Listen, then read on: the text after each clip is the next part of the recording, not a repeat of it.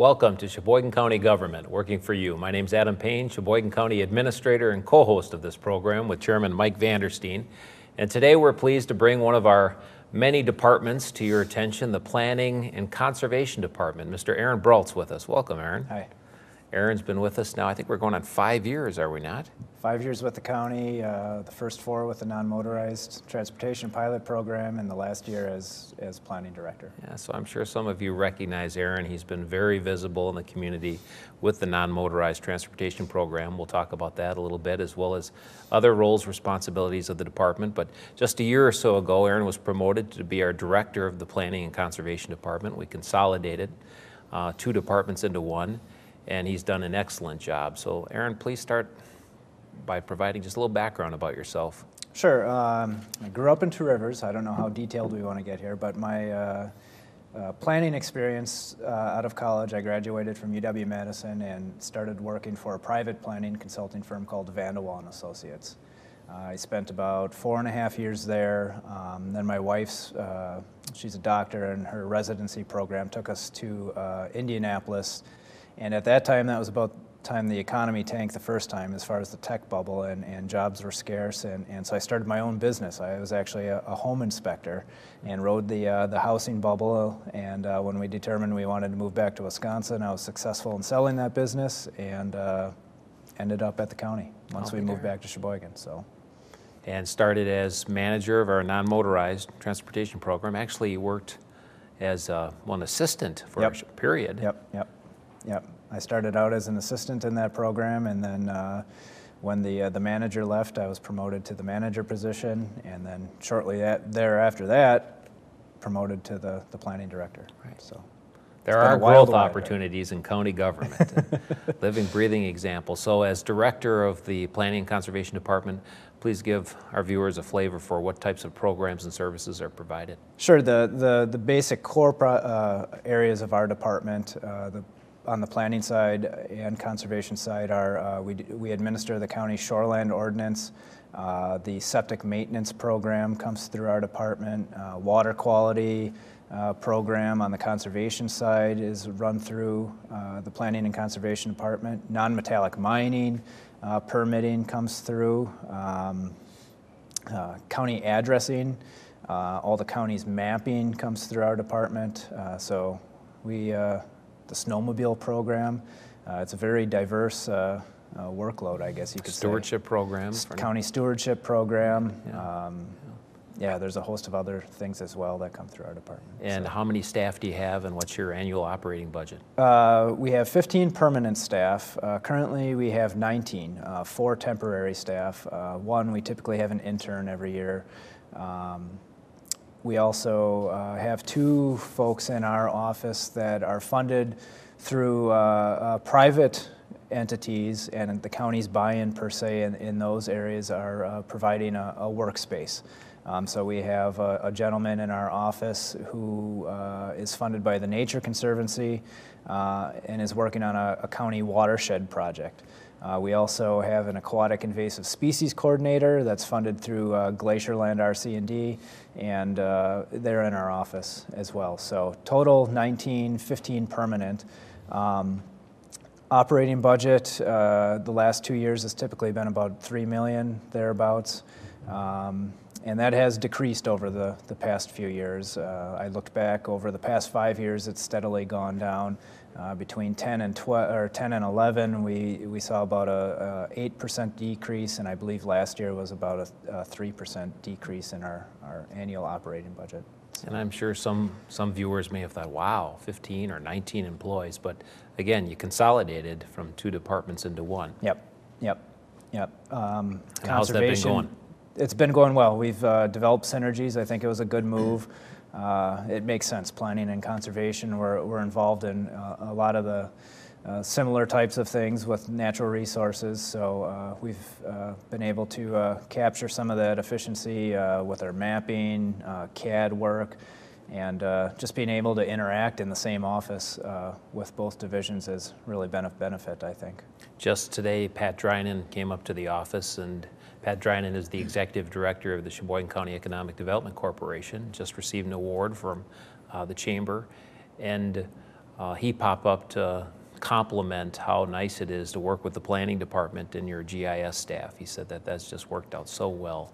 Yeah, we've actually done some analysis for them, which I have a GIS background, and I've tried to push onto our mapping program, or our mapping folks.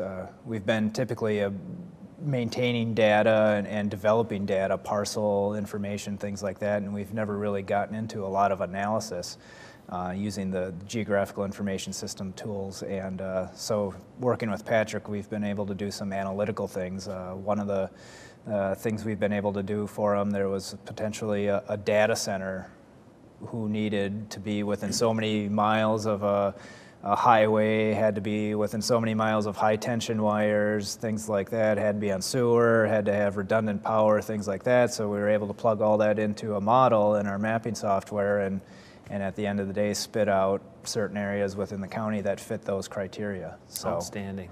Outstanding. It's a nice tool. Sheboygan County Economic Development Corporation is in the county administration building, so they have the ability to work real closely with our planning department and our register of deeds, and we almost treat them as though they're one of our 20 departments. We're a partner, they're not a county office, but they're in our administration building, and again, just got recognized with a real nice award from the chamber. A letter from Governor Walker complimenting the job that the board as a whole and Patrick and his staff have done. Well, moving along a little more about you specifically, I think folks have gotten I hope they've gotten an appreciation for the excellent background you bring to the table, the private sector experience, the planning experience, building inspection, non-motorized transportation, GIS. I mean, you have a broad skill set, and you have some excellent staff that you oversee. You put the budget together every year, but of late, Aaron, where have you been spending your time? I'd say within the past 3 months, maybe 4 months, 90% of my time has probably been involved with the Sheboygan River and dredging, or River Harbor dredging project. So we've been, and other key staff, no doubt, in our department, and working with the City of Sheboygan staff as well. We've all been putting in a lot of time on that project, you included. So that's been a big emphasis of late. Actually, the county's been involved with it for probably the last year and a half or two, but certainly Aaron has provided a key leadership role the last few months in particular. Pat Miles, yes, how quickly I forget. Pat Miles on conservation side, he's been involved for some time. Now, Emily is the new individual who covers the non-motorized, but you've also been very involved with those projects that are coming along. Sure, yeah. Emily Vetting, she helps with a lot of the education and outreach, and I still maintain a role in the budgeting and overseeing the implementation of a lot of these projects. You know, she came along a little too, I'd say, on the tail end of getting that stuff into the pipeline, so to speak. So there's about 27 infrastructure projects that have been funded. Of course, some have been already completed, some will be completed this summer. We're looking at about 3 projects this summer, 2 out in Plymouth, and then finishing up County Highway O. And then 2013, we'll see some of our larger projects, the Union Pacific Rail Line, Eisner Avenue, Taylor Drive, the Sheboygan Falls project, a couple other projects out in Plymouth. The Kohler projects should finish up in 2013. I had a very good meeting with Union Pacific yesterday. A fella flew in from Omaha, from their headquarters, and we sat down and talked about the Union Pacific Trail. And so things are moving along there as far as acquiring the real estate to be able to build that trail. So outstanding. Outstanding. Well, final question before I turn it over to Mike. Non-motorized transportation, we received this grant a number of years ago from the feds. We're one of 4 pilots, as I think most people are aware if they've followed this over the years. But it literally has been years, and this is the year that you really feel a lot of these projects are going to start breaking ground and getting rolling. 2013, some of our bigger projects. This past year, we completed 8 of 9 projects. We had to forego 1. The bid came in about 41% over the engineer's estimate. We're rebidding that this summer. So last year was a busy year. This year we'll see a little bit of a dip, and then 2013 we should see a lot of activity again. Yeah. Very good. Excellent. Thank you, Aaron. Thank you, Adam. Aaron, you know, all levels of government have been really under a lot of pressure to keep property taxes in check. How has your department met that challenge in the county? Sure. As I mentioned, over the past 5 years that I've looked at, you know, we've steadily seen a decrease in our department. We've lost some staff over the past few years. From when I started about 5 years ago, I believe we're down 3 or 4 staff members. We've also diversified our funding. We're looking for more and more grants, both public and private. I mentioned some the TNC, the Nature Conservancy grant, that helps fund some of our staffing, and also just simple cost savings within the department. Over the past year, we've switched a lot of our printing around. We had a number of printers that we didn't need any longer, or that we could consolidate into one all-in-one type of machine, and so that saved us on rent and toner and things like that, and you know, just simple things. Our conference room, we keep the door shut and the temperature set down to 63 degrees in the wintertime, and in the summertime it goes up to, I think, 72 degrees. So we've been trying wherever we can to That's great. provide that cost savings. Now, one of the things that you brought to the county board was to institute a fee for a recreation fee, and it's turned out to be a fee that's really just applying to our boat landings. How's that going? It's actually to our boat landings and our campground out at the Sheboygan Marsh. And last year was the first full year that it had been implemented. And it went well. You know, it was rather contentious when it started, and you know, there are still some gripes here and there, but we were about $9,000 in the black last year, with about $5,000 of that being put into a non-lapsing segregated account for the campground specifically, because that's where we receive those funds from. And then the remainder will be used basically in a savings account, again, a non-lapsing segregated account for any boat landing maintenance that we have to do. For instance, last year, you know, some of the maintenance has been delayed due to funding, and last year we were able to dredge Little Elkhart Lake. We are able to repair the parking lot at Gerber Lake, and by adding some gravel. It was all beat up, potholed, and we were receiving a lot of complaints about that, so we were able to tackle that. And then out at the Sheboygan Marsh, we were able to install a new pier. So those are some of the projects we've been using those monies for. And again, you know, one of the goals of it was to again provide, in essence, a savings account for future bigger projects that may come up: paving parking lots, new piers, new docks, that kind of thing, lighting, new bathrooms that have to be installed every so often, and so we'll have that fund there. Now, you've got a ranger that also goes around to the facilities and kind of keeps them up. Is that helping to pay part of that salary too? Yep, and it's also paying for that individual's salary. Okay, that's Yep. great to hear. And Mike, I'd like to interject here, because the county board deserves so much credit for having the courage and the will to see this through. You know, when the rec fee was proposed, of course people weren't real pleased about that. But how often do we hear people complain about the federal level not paying the bills and the ongoing debt that builds up? At the state level, we're starting to see a little turn with their budget process, but for over a decade they've had structural deficits, not paying for things as they go. In Sheboygan County, the county board striving to maintain, take care of our infrastructure, and pay as we go rather than pass that burden on to future generations. So I very much appreciate your leadership and the county board's leadership to step up and have the will to say, you know, not everybody uses our boat landings, not everybody goes camping. These are predominantly user fee opportunities to pay for, maintain, take care of what we have. And so far it's been working out real well. And I'll add on to that. We saw this year, we had a detailed breakdown of, you know, what lakes we were gathering the fees from, and we also asked on our passes, you know, just simply, where's your zip code? And so we know that about 23% of the funds we gathered came from out of county. So it was visitors who don't pay property taxes in Sheboygan County that are using our amenities, helped pay for them. They might as well help pay for them. Yep. So my Well, compliments. thank you for those compliments, and it's good to see that the department's making that program work so efficiently. Yeah. To switch gears a little bit, going back to more of the planning activities, I know recently you had a survey for the Marsh Management Plan update. Could you tell us a little bit about that plan and some of the other plans your office is working on? Yeah, there's two plans that we hope to update this year. One being the Farmland Preservation Plan, and without going into too much detail on that, that allows area farmers, if they enroll in the program, to receive a tax credit for keeping their land in agricultural use. And the second one that you had mentioned was the Marsh Management Plan update.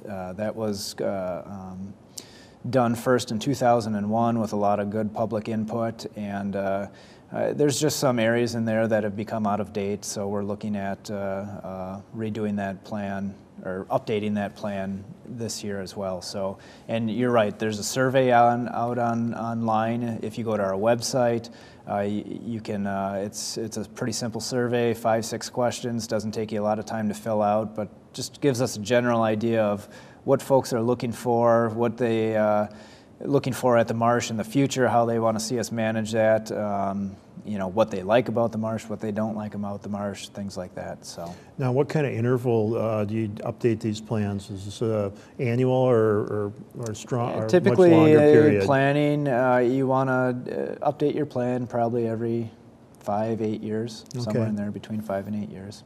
All right. Things change. It's a working document, so you want to make sure it's accurate and That's great. and timely. So. And one of the other activities your department's been involved in is dealing with hazardous waste and trying to stage different events to collect that. I know last year you got into electronic waste a little bit more than the normal hazardous waste. Could you tell us a little bit about those programs and what's anticipated this year? Yeah, the household hazardous waste program, along with our waste pharmaceutical collection program, are two things I didn't mention previously, but those are also things that our department administers. The household hazardous waste program, it's been widely successful. You'd be amazed at the stuff we still get every year. Every year we still receive DDT, you know, other toxic substances. I believe it was last year or the year prior, I don't remember, we had a call for what do I do with 2 tons of glycerin? You know, so there's just some crazy stuff that's out there that there's nowhere else to dispose of it. So either it's going to end up in our ditches, at our boat landings. You know, we get dehumidifiers and refrigerators at our boat landings every year. So this provides an outlet, and it's a popular outlet. Everybody seems really on board with that program. This year there will be a change going back to user fees. We will be charging $10 per carload at the household hazardous waste program. Which in other counties that have started to charge, you don't see a reduction in quantity, which is good. We're getting it off the streets, out of people's barns, out of people's basements. But you do see the carloads go down, and what tends to happen is that the neighbors get together and pack up a truck and bring it all in. At the end of the day, we're taking care of what we're interested in and getting that hazardous stuff off the streets. So. Same with the waste pharmaceuticals. We have collection boxes now we've added one at Kohler over the past year, as well as Sheboygan Falls. So now Elkhart Lake, I believe, is the only police department that does not have a drop box in their entryway for waste pharmaceuticals. So. That's great, and the response from the public on those is good to see, and it's all helpful. Yeah, and we had asked, going back to the fee, one of the questions we asked, we do a little survey every year when people come in, we asked, would you be willing to pay you know, a small fee to offset the cost of this? And we were encouraged. I believe it was 97% of people said yes. That's great. And so we're hoping that we don't have too many headaches with that. Excellent. Now, I understand there's going to be a little reorganization in your department. Could you tell us a little bit about that? Yeah, unfortunately, Pat Miles in our department, he's been the county conservationist. I believe he's been with the county for over 30 years now, has decided to retire. Well, I wouldn't say that's unfortunate for Well, him, not unfortunate for him. I can't wait for that day, but unfortunate for the department.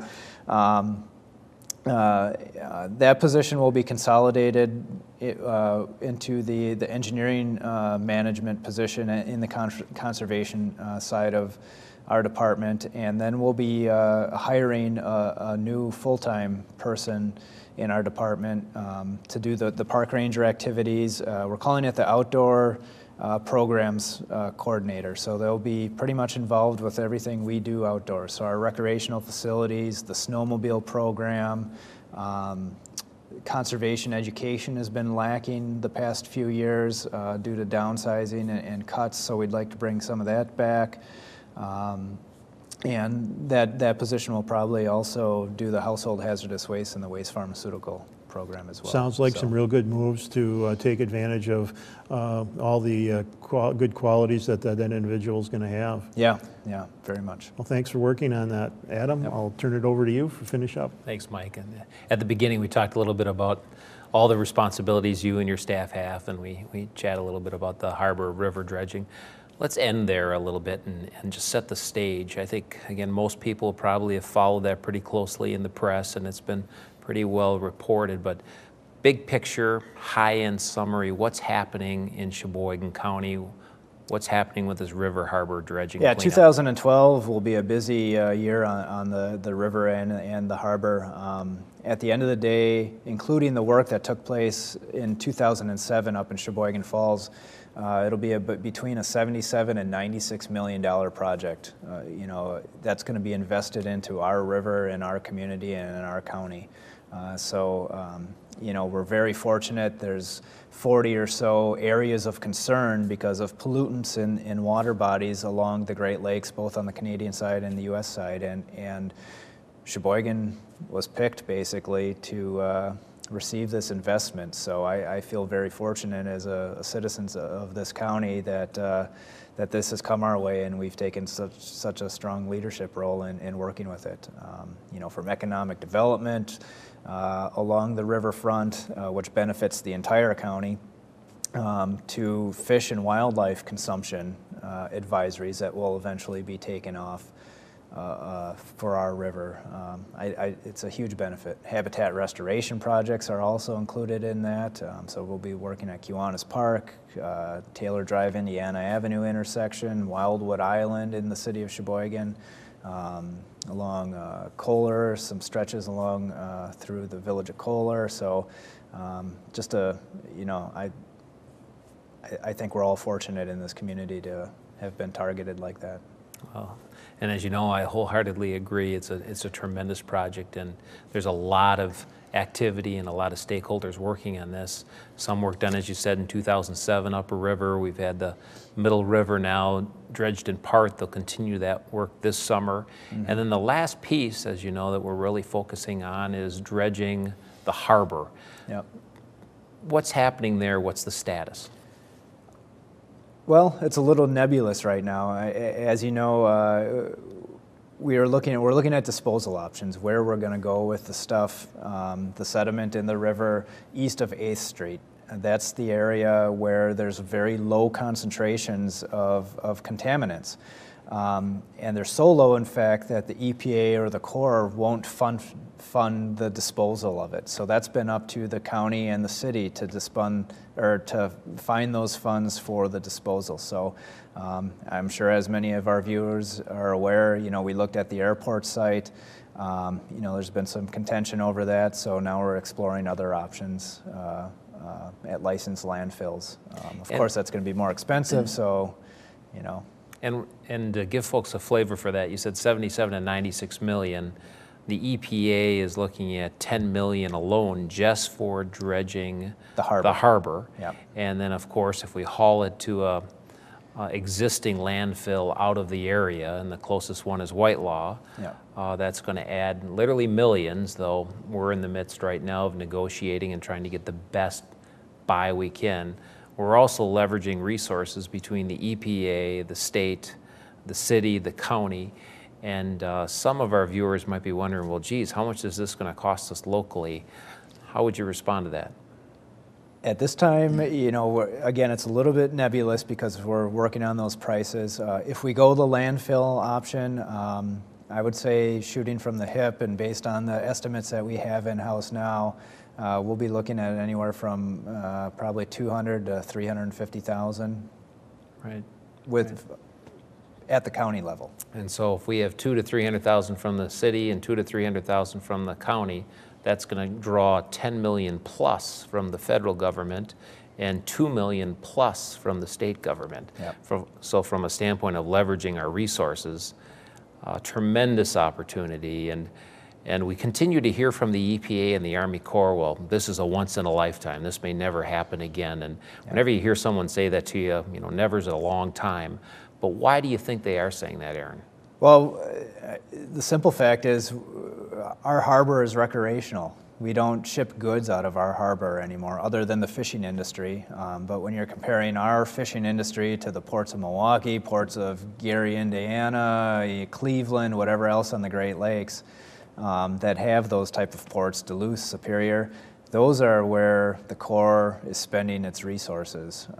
You know, their budgets, like most other budgets, have been shrinking and becoming more competitive and at the national level. So they're prioritizing, and that's where they're putting their priorities, is in the big commercial harbors, keeping those dredged, keeping those working, and so for our little harbor, though it's very important to us on the grand scheme of things, when you're talking commercial ports, we just don't have that volume. So as you mentioned, we looked at the airport site. It turned out to be a very feasible site with 50 feet of clay, and in an area of the airport we couldn't develop, fenced in. But ultimately the town board was not comfortable with it. The residents weren't comfortable with that. We're respectful of that. We're now looking at other options. They may be more expensive, but we remain hopeful. One thing that folks perhaps haven't gotten a real flavor for, but certainly we have, and Chairman Vandersteen, is the support we've received from the business community, the veterans organizations that want to see ships be able to come in here, the charter fishermen, other recreationalists that use our river. I think I've covered most of it, but there's been a lot of... Yeah, and even if the harbor gets dredged, there's cruise ships that want to make Sheboygan a port of call on the Great Lakes. You know, last year there was going to be a large Great Lakes schooner that was going to dock here. It's more of a tourist attraction, but it couldn't get in. Right. It was too shallow. So yeah, I mean, the Windsor ship, they're looking at the Naval Association. They're looking at bringing in the U.S. cannon. Well, they probably won't be able to if we don't get the harbor dredged. In fact, I don't think they will be able to. So yeah, there's a lot riding on it. I think it's a great opportunity for our community, and again, at the federal level where they're prioritizing, I see this at least as a once in my lifetime opportunity. And one that the future generations, I think, will appreciate for years and years to come. Chairman Mike Vandersteen, the county board just voted on a resolution in support of the county's role 27-4 just this week. And so there's strong support from the county board. Again, we need to lock in a site, we need to lock in the dollars, and of course then we'll be returning to the county board for a final decision. Aaron, thank you so much for joining us today. Covered a lot of ground, a lot of information. If you want more information or want to make some suggestions or constructive criticism, please don't hesitate to contact your county board supervisor or myself or Aaron, or a member of the planning department. Next month, we're going to have Tom Agerbrecht here from the Health and Human Services Department. County Government Works Week is soon going to be upon us, and the Health and Human Services Department is going to be focused on. So we're looking forward to having him there. And until then, Aaron, thank you. On behalf of the county board, thanks for joining us.